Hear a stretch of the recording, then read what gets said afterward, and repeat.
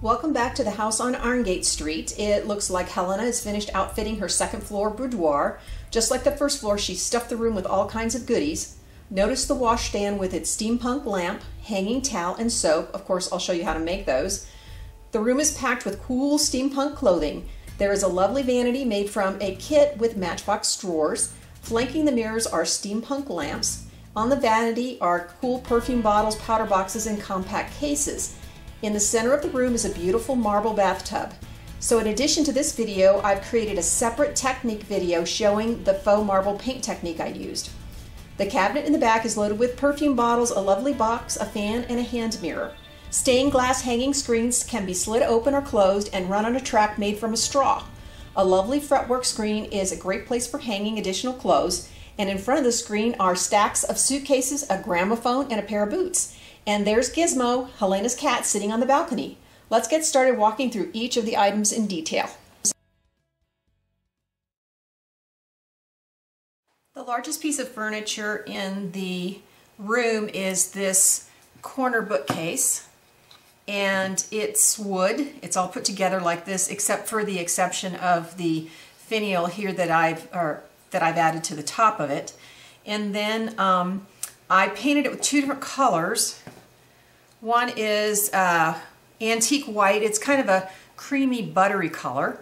And then the other is a celery green, and I painted like the insides and accents areas. And once I painted it, then I came in and gave it a coat of Mod Podge to give me a smoother surface, because I'm going to antique it with a wax. And because it's wood and I'm using acrylic paint, it may not be as smooth as it needs to be, so I want to be able to push the wax around on the piece and have more control about how much there is and where it is. So if I had not sealed it with something, and it doesn't have to be this, but something that would give it a nice smooth surface, it would have been harder for me to do that. Now the wax I'm using is Annie Sloan Soft Wax. It's a dark wax, and it's made for to go along with their chalk paints to paint furniture. And you don't have to buy as big of containers as I've done a lot of furniture, so I have a big container, but they sell like little small sample, 4-ounce samples. And I like using it for the antiquing because it's transparent. So it's like some art waxes. They will give you color, but they will completely cover what's underneath. So the new color will completely block the old. So I just want to make this look a little darker, a little more vintage, maybe just a little bit more distress. So I like to use the wax. And since chalk paint, if you've ever worked with it, when the paint goes on, it gives you a pretty smooth surface. And then that gives you the ability to move the wax around. And so again, that's why I coated the bookcase with the Mod Podge before I'm going to start putting on the wax. And if you were doing a piece of furniture, you'd use a soft cloth, but this is such a miniature thing. I'm just using a piece of Kleenex tissue paper. And all you want to do, and I'll do it on the back because you can see it better, all you want to do is get a little bit of wax on there and then just start rubbing it into the piece. And with that slick surface, I can remove as much as I want, I can add what I want, and I can just keep putting more and more until I kind of get the color I want. And you notice it's not really covering up the yellowish cream color, it's just kind of darkening it. So I just continue to do this until I get it as dark as I want. And I can go back in and do multiple coats. Now when you're done, this stuff is going to dry really nice and hard, so it's a really good coating. You know, you don't have to worry about doing any kind of sealing afterwards. And so just keep rubbing it in. And then of course I'll do the same thing to the green. I'll come in and distress that too in all the groove areas. And I will just keep working and adding more and more wax until I get it as dark as I want.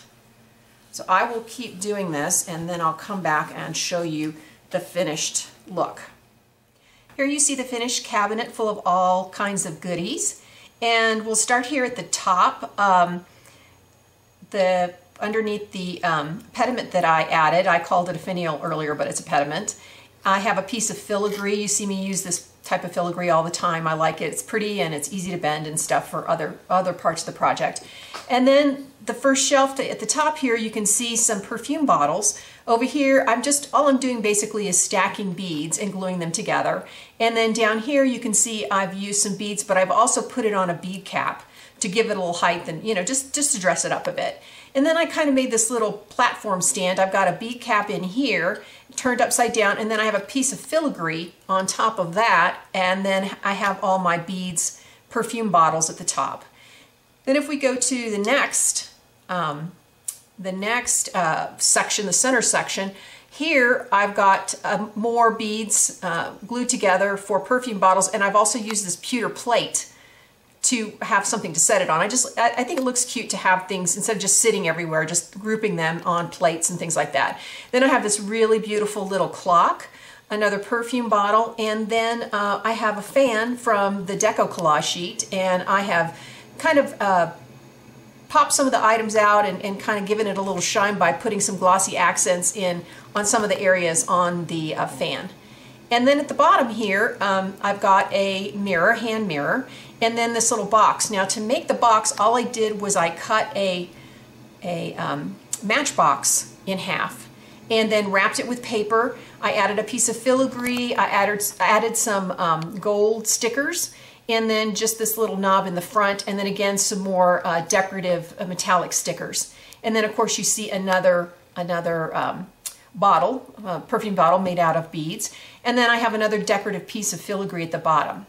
Now you'll notice I put this in the room in the corner, but what I didn't do was put it all the way against the corner, because if I had done that, then I would not be able to open and close the stained glass panel that's on the back wall.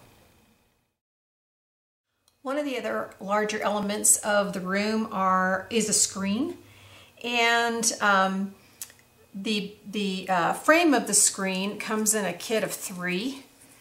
And then, you know, you can do pretty much whatever you want with this chipboard. I've been working on painting it the same kind of creamy buttery color that I painted the cabinet. And, you know, there's options. You can also get a filigree piece that can be used with the screen, and I will be doing that. And then you can also, say, put a mirror behind here. Or you could do a stained glass piece, which I will be doing that, like I did with the door. I'm going to be framing that as well. So you've got lots of options. So these come in a set of 3, and then the filigree pieces come separately. So then you just buy whatever you like. And I have painted mine a green color because in the wallpaper there are some small hints of green. So I will be using a combination of things here, and I'll be distressing the frames just like I did the cabinet. Now here I have 2 of the frames and the fretwork, and I'm going to use these 2 as a folding screen. I only went with 2 because I want to have room to put everything in the room, and I was worried with 3 it might be too crowded. And I've painted them exactly the same way as I did the cabinet, the corner cabinet, and you can see the difference between the paint without the wax, and then here is the screen with it waxed. And so what I'm going to do is use some hinges to connect the 2 together. And I'm not going to, they have holes if you want to put like a brad or something through there. I'm not going to do that because these are going to be glued in place, and so I don't really need them to be that secure in terms of moving the screens back and forth. But if you were going to be doing that, then I'd suggest maybe securing them more than just with glue. And then I'll be hanging all kinds of clothing on them after that.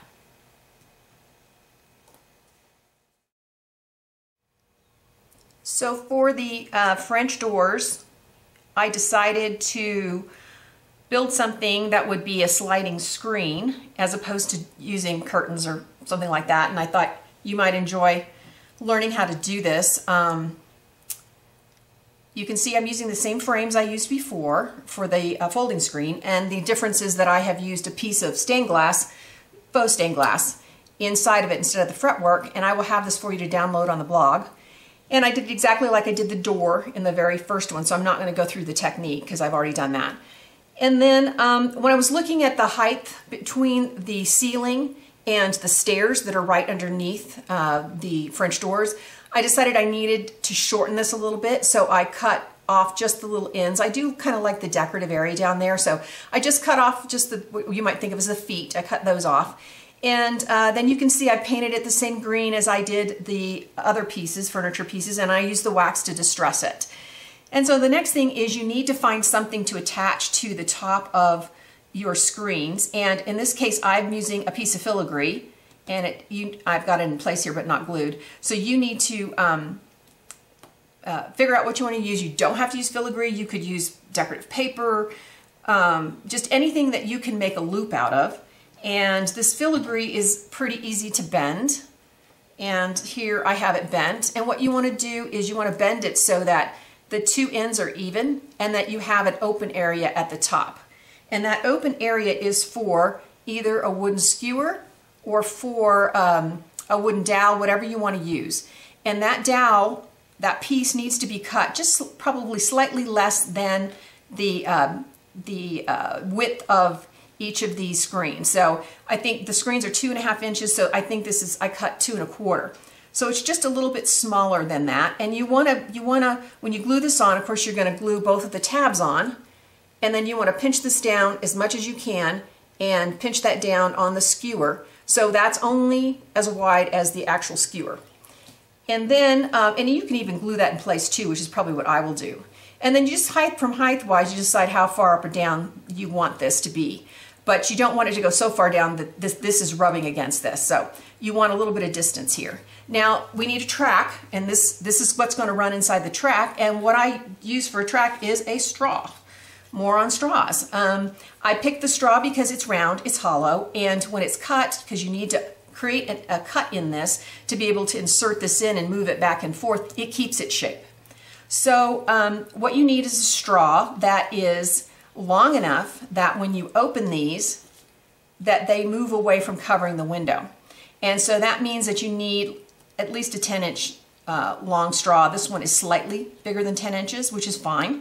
And then because you're looking at 5 inches when they're closed, and then you need another 2.5 and 2.5 on each side in order to move those away. So that gives you the 10 inches. So then what you need to do is very carefully cut a slit in the straw. And I just find that scissors works best for me. I've done it with a X-Acto knife, but I tend to sometimes cut through the whole thing, which you don't want to do. You just want to do the edge, and you want to cut this as straight as you can so that your opening is straight. And it's going to stay curled.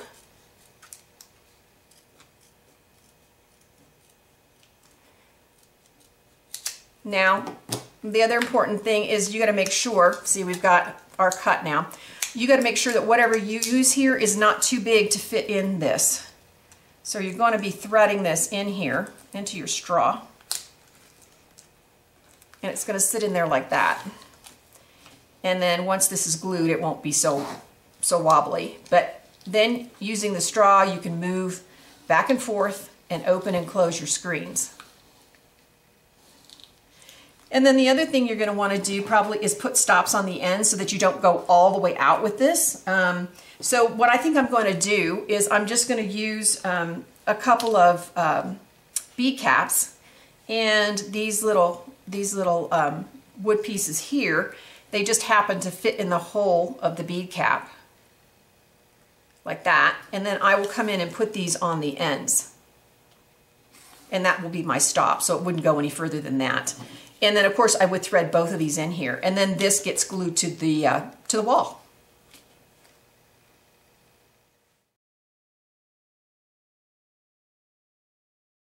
Now, the vanity is a kit, so that makes it easy to put together. If you look at the 4 pictures, the one on the top left is the basic outside structure of the vanity. And the picture that you see next, that's with it put together. And then there's also an additional piece that's towards the top. That's not shown in the first picture, but all the other pieces are. Plus, if you look at the bottom left-hand side, you see the front pieces at the bottom, at the top. Now, the nice thing about the bottom piece is that helps you have room to add things like feet, so that they won't interfere with the boxes themselves. And then on the lower right, you see two more pieces. Now that is the top, which you can use as a lid that can be hinged and lifts up so that you can get into the bottom area there, right underneath the mirror. Okay, here you see the vanity finished, and you saw how the kit goes together, and you end up with this center section, and all you have to do in that center section is to just slip in matchboxes. And these are just the standard matchboxes. They usually come 10 in a set. You know, they're anywhere from 99 cents to $1 and something at most stores, and so it will take 6 of those. And then basically I just painted them and lined the inside with some kind of a velvety paper in here, a suede kind of paper that kind of matched the color scheme that I had. And then I used my Matchbox collage sheet fronts. You can see the sheet has all kinds of different sets of fronts that you can use to just kind of dress that up. And you could also add some faux knobs if you wanted to, which will help you pull this in and out. If you've watched my other tutorials about making Matchbox chests, you'll see that it's a whole lot easier to get these matchboxes in and out if you put something on the outside that goes all the way through to the inside. But in the case of this, I didn't do that. I just decided that I'm going to leave a couple of these open, and I have some lace that I put in them to look like there's clothing or something inside the drawer.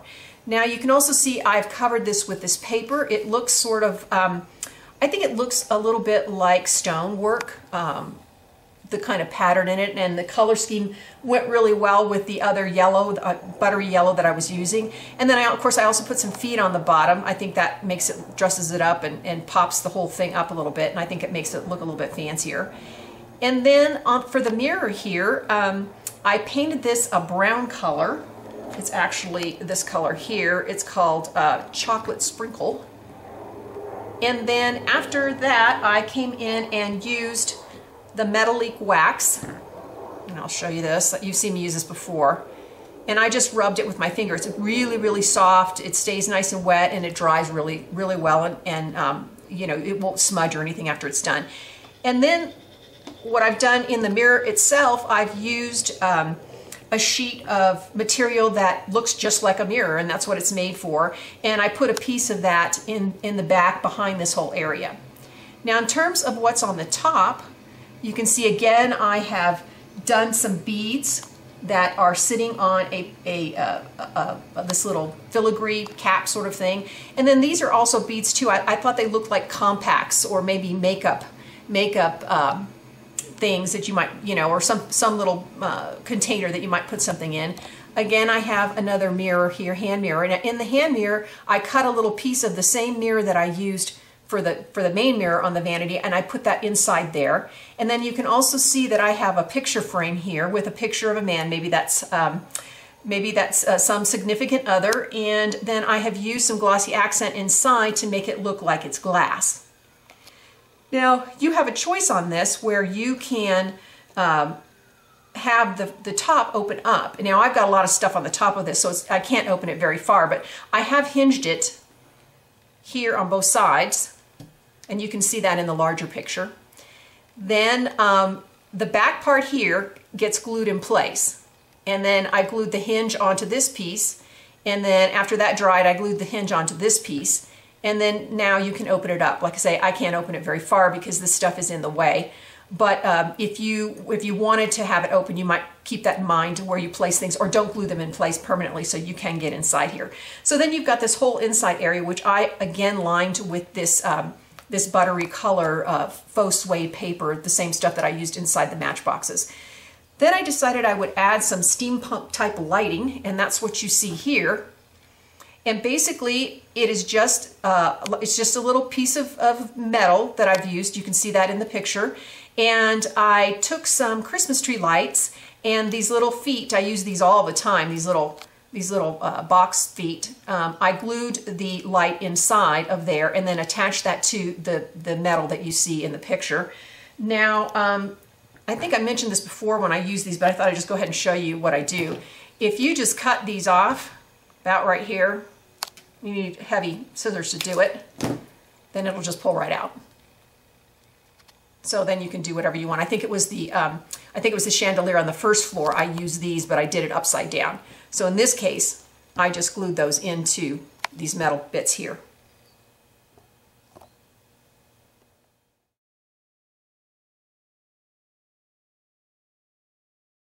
I decided to make the fan because I figured if you lived in a place called Steamtown that it was probably steamy and hot and you'd want something to stay cool.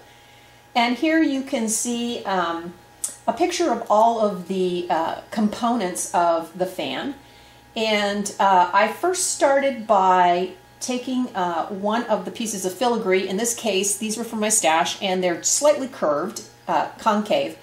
And I flipped it over and put a piece of filigree, glued that in place to act as a support for the center section. Now the filigree came from my stash, but Alpha Stamps carries a filigree that you've seen me use in other components of this project that would work perfectly for this. So I know you can get that if you want to make this. And then I started to build the blade part of the fan, and I used these little toggles. I thought they looked like blades if you glued them all together, and you saw me use these toggles on the fireplace. That was what I used to keep the back panel of the fireplace in place so that you could get to all the lighting. So I glued those in a circle around the clock part that you see in the next picture that has a spring in the center. I glued those in a circle around that, and then the other little clock part that has the little spiky things on it, I glued that on the top. So that kind of made my basic center fan section. And now I glued that on top of the filigree that is already glued on the round, the other round piece of filigree, and then came back in and took the second piece of filigree and then glued that on top. And so now you get the basic fan. And then I thought, well, you know, I want to add some more stuff to it. So I used a couple of little propellers, 3-bladed brass propellers. I glued those to the center and then added a little brass foot to kind of cover it up, cover the hole where it's put together, and also to help hide the glue. Now I want to talk about adding the base. As you can see from the picture, I have used several components, and here you can see the clock part and then this gear type thing with the metal part, and then you've got this metal rod, and then it already had these little things that stuck out on the side. So I thought that would work really well. When I was looking at that, I thought, ooh, I'll put a couple more of the propellers on those, and then also add the little box feet on the edge of those, and those will keep them in place. So that way I figured, okay, you got a fan going at the top, now you got little fans going on the side. And then to get this base piece attached to the top, I've used pin nibs. And the pin nibs are nice because they're curved or concave in the inside, and that way they would fit on either side of the metal rod there. So I've glued them to either side, and then they come as a point here. And then I also use this piece. So this piece went on top of the metal rod. I'll turn it here sideways, maybe you can get a good look at that, and then I'll kind of talk about it a little bit more. So that went on top of the metal rod, and then these went on each side of it. And then the tips of the pin nibs go on each side of the round filigree in the front, and that connected the two pieces together. And then I decided to, you know, just to decorate it up a little bit more, and I used some more of my favorite long filigree, the stuff that I told you would work as your center section. Here for support, you could have used this instead of this piece that I had from my stash. And of course you could put more on it. You could also put some decorative items at the top here if you like.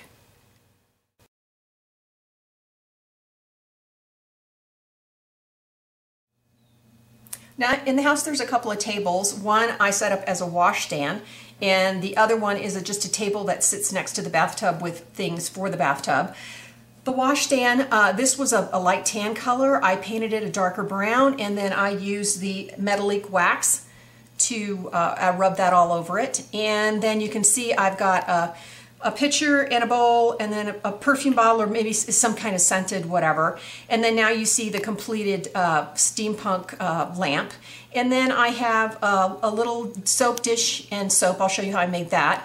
And then I put part of a bangle that I cut up, the same kind of bangle I used for the 3D chess set, and a couple of beads, and then attached that, and that gave me the place to hang the towel. Now the other one, I've got a couple of the books. That's from the Steampunk Explorer collage sheet, and then a couple of bottles. This one I put some powder in it, and then of course again you have the soap and the soap dish.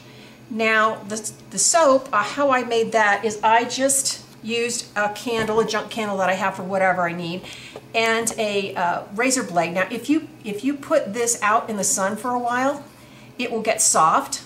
And actually it's not very sunny here today, so I couldn't get this as soft as it was when I cut the other soap pieces out. But you can just come in with a razor blade and pull out a piece of wax, and then just simply trim it to be whatever size you want. And you can see this is fairly soft. You know, and then if it's too tall, you can come in and take a little bit more off.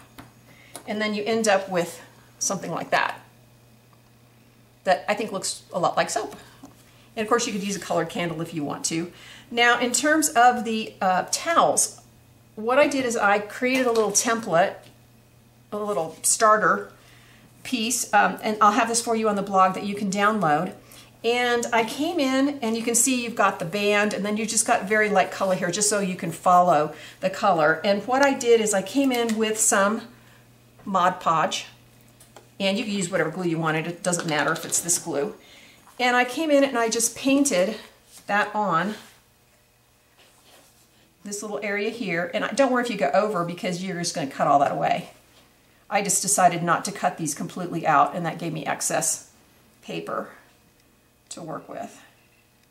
And you want to get this on, and then the material that I'm using to give it the towel look, to make it look like fabric, is flocking. And the flocking comes in different colors. And once you get your glue on, you know, make sure you got plenty on so that it'll stick. It's just a powder if you haven't worked with this, and I just sprinkle it on. And then make sure it's on everything, and then dump it off. Now, just to make sure that my line was smooth here, I would come in with a toothpick and just kind of push it back so that I knew it came up right along the trim line here. Now I would do one, and then do the next one, and then do the next one. And I actually applied 3 coats to this when I did it to get the texture that I wanted. And then as soon as it dries, you can just paint over it with glue again, and then add more of the fun flock. Now, if you want to use a different color, that comes in lots of colors, what you could do is come in with a colored pencil and color the band here, the decorative band, to coordinate with whatever flocking you're using. Another option for products to do this with is something called Flower Soft. If you're not familiar with that, it works the same way as the Fun Flock. It's just a very much heavier, and it'll give you much more of a terry cloth feel, so you'll get a much more bulky look to the fabric of your towel. Now I printed this on just regular copier paper. You can see it's really thin, and the reason being is to help me to make sure that after I applied whatever I applied, I could still fold it. So once I was done, and I have 2 sizes for you. I have the size of the towel for the tub, that you see there, and then I have the size for the hand towel right here. And as soon as I was done, and I don't know if you can come in close and just if you can pick up the texture on that, but as soon as I was done and everything was dry, then I just folded it like you would a regular towel. And you could even fold some of these up and stack them up on a table, or put them into the cabinet like I have in this project, instead of, you know, as many perfume bottles and stuff like that. So it really gives you a realistic looking towel.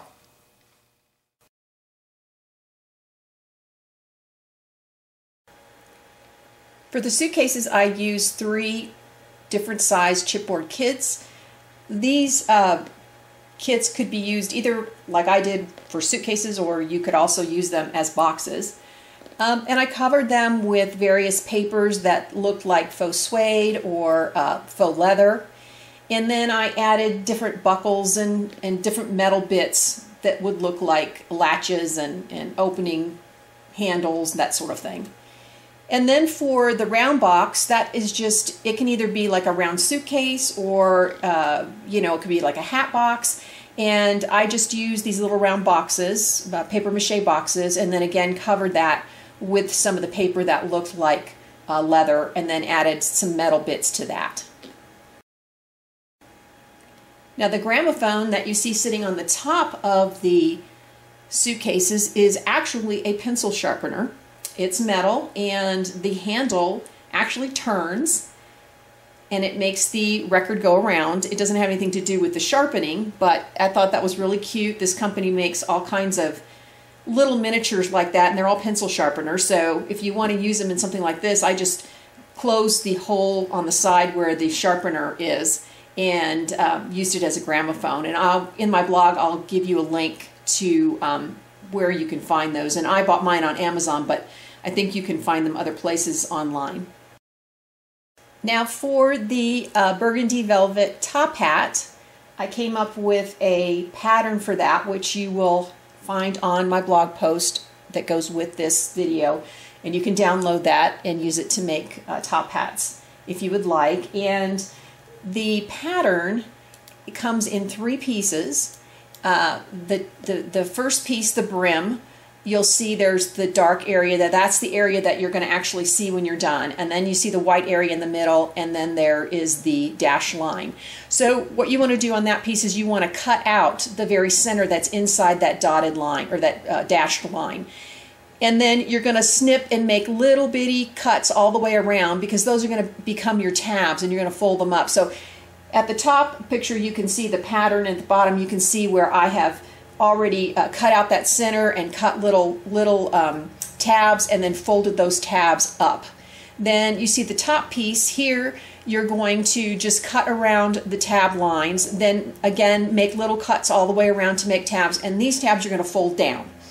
And the last piece is the actual side piece, and that the white area that has the tab, has the dash lines, that's going to be your tab. So you cut that out and fold that. Now the first thing I did was fold the side piece according to the tab, and you can see how that looks.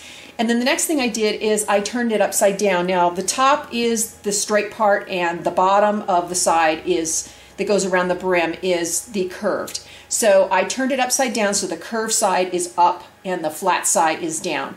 And then I took the top piece and I pushed it, I added glue ahead of time, and then I pushed it through down to the bottom of the side piece. And that was like I thought that was the easiest way to add it, as opposed to flipping it over and trying to get all those little tabs to go in the top. It's just much easier if you just push it down all the way to the bottom, and then press all those little tabs against the inside. And then the last thing is the brim, so I flipped it over, and then again adding some glue on the inside of the round side piece, and then putting that on top of the little tabs that are around the brim. Now for my hat I used a burgundy faux suede paper, and then I tied a bow around it using a black tulle.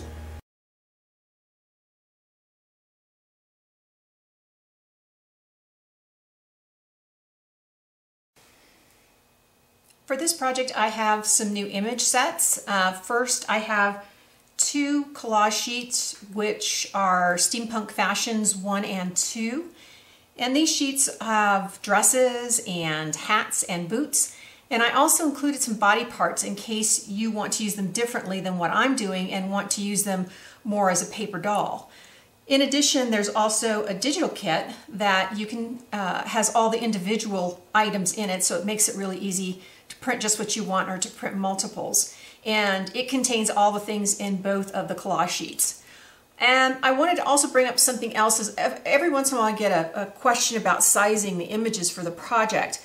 basically my sheets and my DigiKits are already sized for the project. So if you're going to do what I'm doing or something similar, the same size, you don't have to do anything to the images. They're already that size. If I have other sizes, it's usually I include two. I include something larger and then something smaller that fits the project. So there's no worries if you are going to do what I did. Of course, if you're doing something else and you want something larger or smaller, then of course, yes, you would resize it for whatever you needed. Now, what I'm doing with the clothing is I'm going to first try to make it look more dimensional, and I did that by printing it, each of the dresses, multiple times, and that's when the DigiKit comes in very handy, because it's easy to print just what you want multiple times. But if you get the download version of the collage sheet, well then you can print the whole collage sheet as many times as you want. So I just wanted to show you how I'm going to go about doing that. And I'm also going to use a hanger, wooden hanger, and I have stained these with Distress spray ink. It's the Vintage Photo. And I didn't spray them. I used a paintbrush and painted the stain on. And these are wood, just like the cabinet was, and they come in sets of 4. So what I'm going to be doing is making it look like the dresses are hanging on these hangers, and I'll have them throughout the room. So first what I needed was a back piece. So something that looks like the dress is on the back, so that it looks like the hanger's inside the dress. Then I have a full copy of the dress, and I'll be gluing those together on the hanger. Of course, it'll look a little bit better because I'm working upside down. And then the next thing I decided to do, I kind of look at it and pick it apart and think, okay, what can I do? What can I pull apart? And so then I'll probably add this next, and each one of these will be popped up a little bit. And I'm going to use 2 different things. If I just want it fairly close, but I want a little bit of dimension, I've got some pieces of thick chipboard cut up, and that will give me a thinner pop. And then if I want something bigger, I will use some either double stick foam tape or pop dots, or things that are made to actually pop things up. But when I do things like this, what I probably will do is I will glue this part to the dress and then put something here, a pop dot or something, so that the dress looks like it's flared out like this. And then I will add this on top of that, pop that out a little bit, and then say add this here, and then add the belt back in. I could also cut this out and add that as well. And then some of the dresses, I'll be adding metal bits to them to jazz them up even more. And maybe even glossy accents to make things like buttons and watches and things that are hanging on them, jewelry, pop those and make those look more dimensional. So I will go through a series here and show you how I constructed each of the dresses in terms of cutting them apart to give you ideas if you want to do the same thing. And like I said earlier, there's body parts, so if you want to use these as paper dolls, then you can just add your body parts and have a complete body and dress. So I took pictures of each of the dresses that I used with all the pieces. So the first pictures you'll see are the individual pieces, and then I took a picture of them put together so that you can get an idea of how they look. And I can tell you in real life they're even more dimensional. It's kind of hard to show a 3-dimensional item in a flat picture.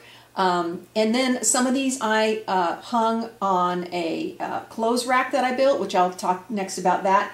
And then some of them I hung on hooks around the room, and then others of them I hung on the screen. Now, I don't know if I've ever mentioned this before, but all of the pictures that you see in the video and more in terms of all of the things that I built and all these pictures, they are all on a link on my blog post, and you can just click on the button and it's a big slideshow. So that way if you just want to refer back to something, you don't want to have to go find it in the video, you can just click on that link and you'll see the pictures there.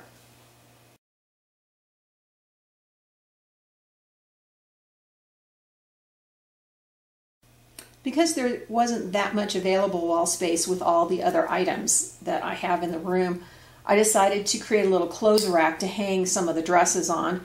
And the base of it is this brass clip, and I chose that because one side is flat, so that would make it easy to glue that against the wall. And then it's got these holes in it. And so I decided to use the suspended wire in you know, kind of a fancy loop. Now you wouldn't have to do that if you didn't want to. You could just put something straight in there, but I thought it just looked pretty. And looped it through the holes in the clip.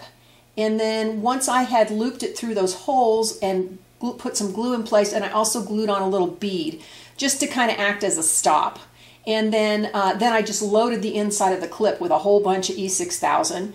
And once that dried, I added some filigree pieces, these are like griffins, to the sides. You could put anything decorative, and it just kind of pretties up the sides, and it also hides all that glue that I have in there. I figured you're going to have some weight, even though the dresses don't weigh that much. You're going to have a lot of weight hanging on that, so I wanted to make sure that they would be secure and stay in place. And of course, whatever, if you're going to use a wire like this and you're going to bend it, you need to use a heavy, very heavy wire. And then in terms of the pole, it's some of my stash clock parts, and it's just this pole, and then I added two little turns. They're also clock parts, knobs. I put those on the end, so they're kind of act as stops so that the rod won't slip out. And then of course I just glued it to the wall.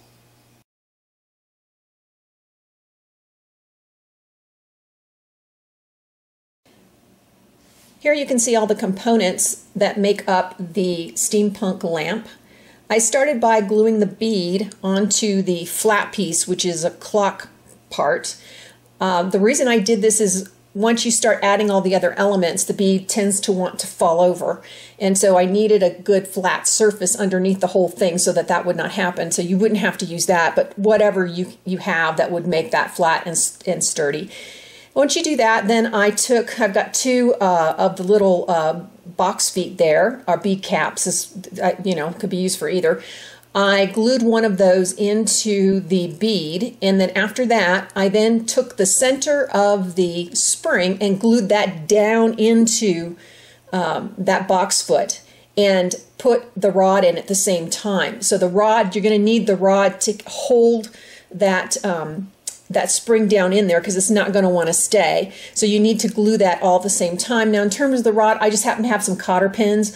I took a cotter pin and I wrapped it with some copper wire, and the choice was simply I wanted some kind of a rod thing going up into it, which you would think would be the electrical piece. And it happened to fit through the mouth of the globe, the glass globe that I'm going to put on top. You could use anything that you thought looked like that and that you could stick into that hole. So once I let that dry really good, then I glued the glass piece there, that bulb piece. I glued that on top, and then added the second bead cap or box foot. And then once that dried really well, then I took the end of the spring, which should be free, and I pulled it up the globe and glued the tip of it into that box foot on the top. And then that way you get that swirling look of the spring around that globe. Now here you can see another version of it. Same thing, it's just a little different bead. That bead's not available anymore, but you can get the Vertigo one, and you can get a brass one that looks exactly like the Vertigo one, but it's just brass.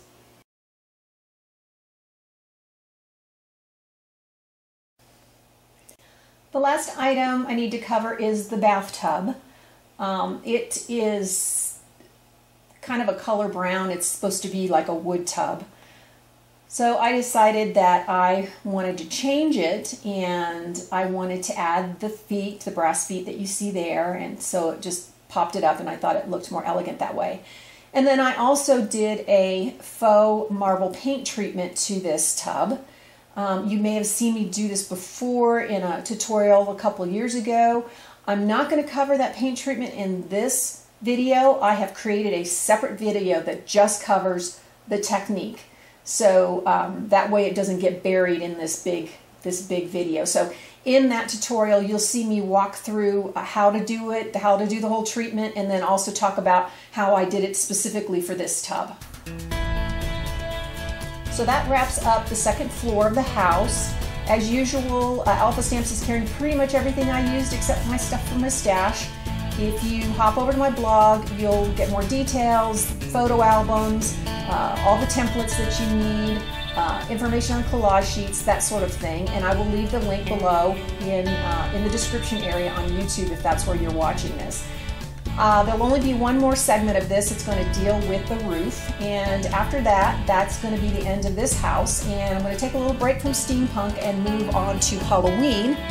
And then after I do some Halloween projects, then I'm going to come back again to steampunk with a steampunk inventor's house.